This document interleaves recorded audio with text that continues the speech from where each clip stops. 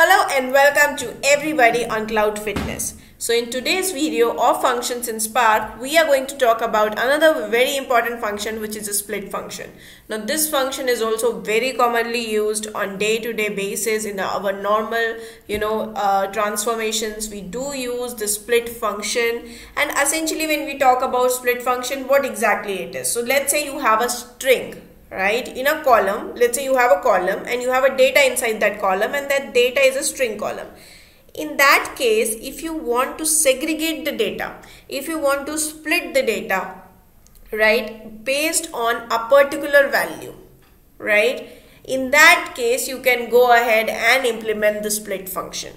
So it is a very commonly used function. You have a string column and you want to split it, right, you want to split the data present inside that string using any special character which is present inside it, or any word which is present inside that particular string. If you want to split it, if you want to segregate the data, you can go ahead and use the split function. So let's move on to the Databricks portal and see exactly how the split function works.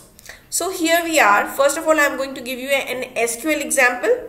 Then we are going to move with the Python example, and then we are going to move with the Scala example. So we are actually going to cover it in all the three languages, right? So when we talk about SQL, what you see on the screen, command 5, right? Select split, right? Split is the function. Bhavna space Bedi, that is the string. So that is the data that you have. Now your column can also have the same data, right? And then comma and this particular space that is there inside the double quotes. Now this is the segregator. I want to segregate, I want to split the string named as Bhavna Bedi using the space. So it means whenever it sees a space between the string that I have placed over here, it is going to segregate the data, right? So the moment I use this function, what happens is it segregates Bhavna and Bedi because of the space, and I have given the separator as well with space.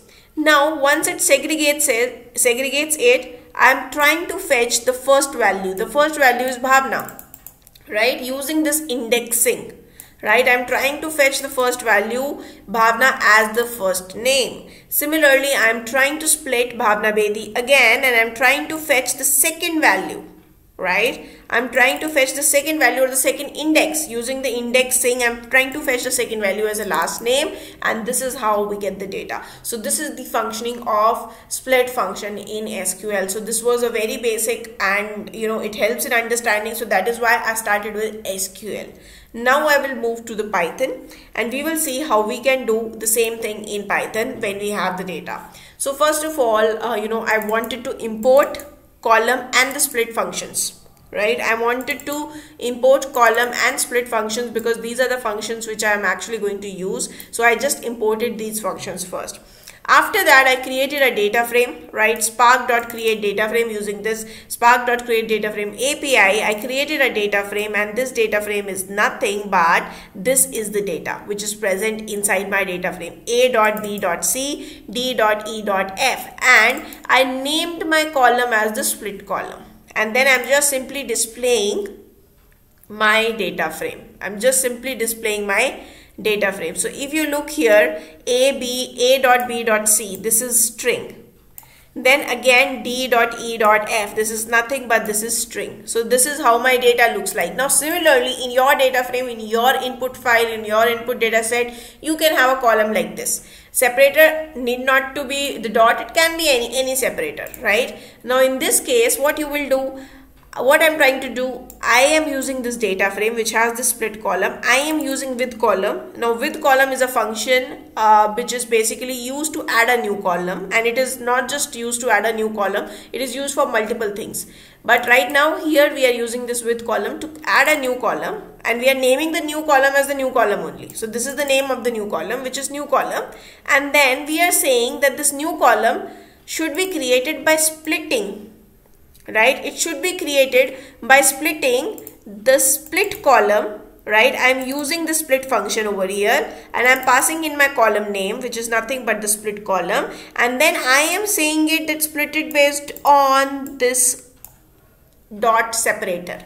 Now to do that, you have to put in these sashes. 2 sashes you need to put in, that is the syntax, right? And then you need to do, then I'm just doing a display. So the moment I do a display, you can see that the split, what it has done, it has returned an array, right? From a string, right? From a string, I have used split function on that particular string column, and I have given the separator, and in the output it has given me a new column which is an array data type. You can actually see an array of strings. So all elements are string and this is an array. Now what we can go ahead and do is we can take the individual elements out and we can create any transformation on top of it. Now to do that as well, you can see the command 4. So what I'm saying, for I in range 0 to 3. So now I already know that I have 3 columns. So I have given the length as basically 3 here. So for I in range 0 to 3, I am saying that data frame is equals to data frame dot with column, create a new column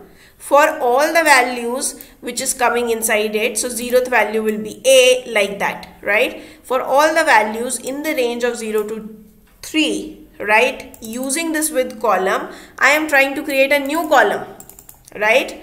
And then I am giving the transformation for that new column. I am saying that do what?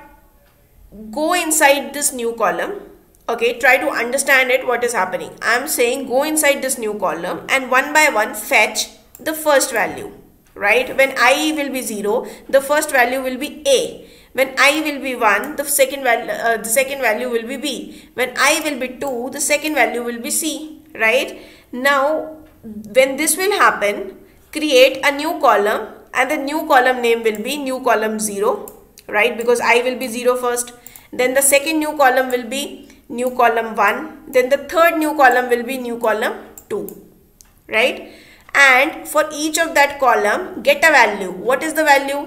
df dot new column, it will get the value from here, df dot new column and index 0. I will be 0 first, it will get me A. Then I will be 1, it will get me B. Then I will be 2, it will give me C, right? And then this is how it is actually going to work.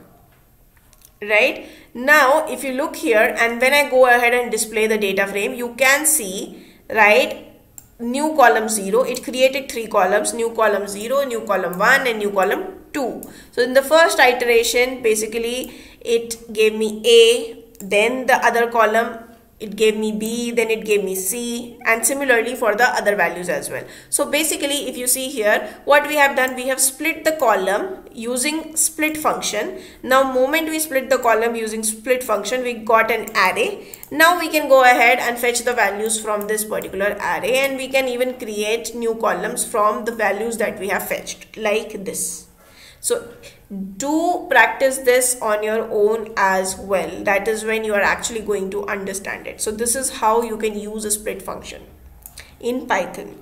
Now I'm going to move to the Scala version of it. Now again, for the Scala version, I basically imported, I just ran these import statement because I again wanted to, import split and call from the SQL functions.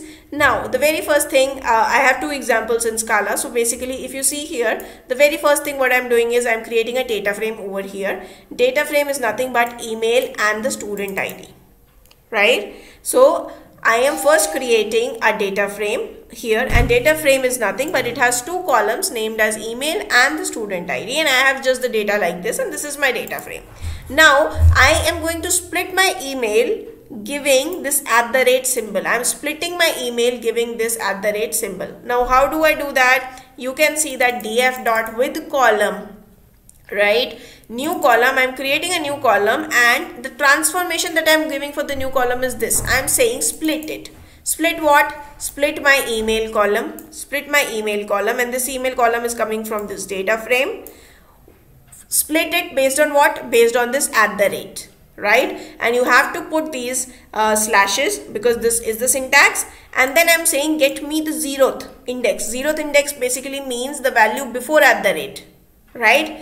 If you make it 1, it is nothing but value after @, right? And then I'm displaying this data frame. So now if you see, it created a new column, right? It had splitted email based on @ and it had fetched me the 0th index, which is the value before the first value after after segregating it or splitting it based on @.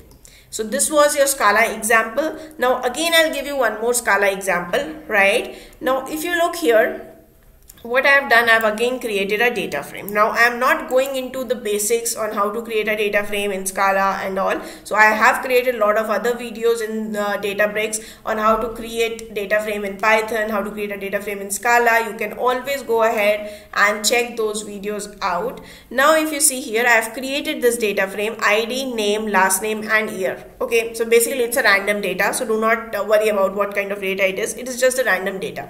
So year, if you see, year is a string column over here. I have given year as a string column. Now if I open it also, you can actually see here all the values are string except for ID, right? Everything is a string. So this year is nothing, it's a string. Now I want to segregate the year, right, based on this comma. Now how do I do that? I am saying df1, this data frame, this particular data frame that has ID, name, last name and the year column. Take this data frame with column. Create a column named as temp, split the column year based on this comma separator. Now once you do the split, right, what to do next? Select, right? Now whatever I did at the top for the Python, right, using for loop, right, the same thing I'm trying to do here using map, right? Then I'm saying dot select 0 until 3, right? It is equivalent to my range function, right? It is equivalent to my range function, right? And then I'm saying map I, right, column temp get item I. So basically here what is happening, same thing which happened in Python. So I will iterate from 0 to 3. It will iterate from 0 to 3 and then what it will do, it will go to the temp. Temp is nothing but this year column which is segregated, right? This year column gets segregated as an array and then what happens is my map operation over here, it will go ahead and take each and every item from my year array which gets created after splitting this year based on comma. It will go ahead and it will take 1988, then it will take 234, then it will take 523 and it will create a column, right, with this name. Now what is this name? Call dollar symbol I will be first 0, then 1, then 2, right? So it is going to create columns, in this data frame it is going to add column 0, column 1, column 2 and for each of these column this map operation will go ahead and it will take using get item, right, using get item, it is going to take each and every value from my year array which gets created. Now how does array gets created? Array gets created because of this statement where I'm splitting my year column based on the comma. And when I display this data frame, right, you can actually see what has happened over here, right? Now column 0 got created, column 1 got created, column 2 got created. Now each of these column, basically if you see, they have the data over here. The same data got segregated over here, right? So I hope you like this video, you understood these concepts and do replicate it on your own systems in your Databricks instance. That is when you are actually going to learn it. And thank you so much for being till here. Do remember to like, share and subscribe to my channel so that I keep coming on with the such good content. Thank you so much.